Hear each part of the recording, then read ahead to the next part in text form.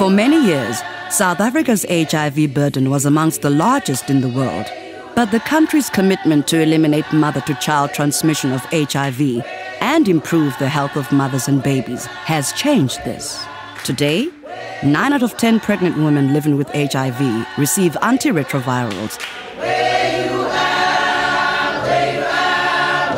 And between 2009 and 2012, new infections in children under 15 declined by 63%. Leadership and a strong political will have turned the tide on HIV in South Africa. To continue on this path of progress, high coverage of maternal and newborn care services is essential, including quality care during labor and delivery, and dedicated postnatal follow-ups for mother and baby. Amongst other resources, South Africa uses an innovative dashboard featuring key indicators to monitor coverage and progress on these services. For example, if an indicator has a red light next to it, this highlights a service delivery area in need of attention.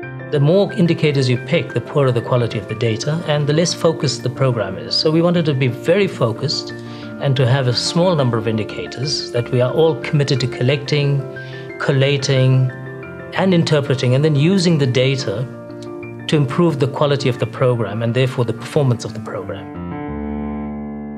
Research shows that the quality and coverage of services have vastly improved. According to recent estimates by the Medical Research Council, the current PMTCT rate is as low as 2.7%. This has been accompanied by improved maternal and child health outcomes.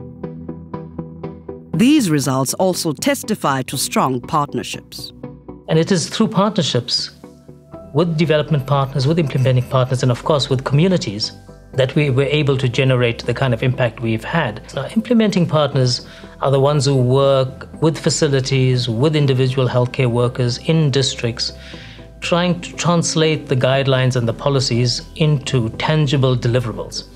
And that's where you find the effect of reduction of transmission. When you get mothers coming in early because we've done something on the demand side, we get them getting proper treatment because we've done something on the supply side. With the 2015 deadline drawing closer, it is even more imperative to identify gaps in the program and improve quality of service at all levels: district, provincial, and national. We can do it. We have shown that we can reduce transmission from a significantly high 8% to 2.7% in a very short period of time. And I am convinced that with the application of the cascade, with the use of data on a continuous basis, and with good support, both managerial and technical support to our frontline workers, and with informed communities, we can reach zero. South Africa has committed to continuing on its path of progress in eliminating mother-to-child transmission of HIV and keeping mothers and children alive and healthy.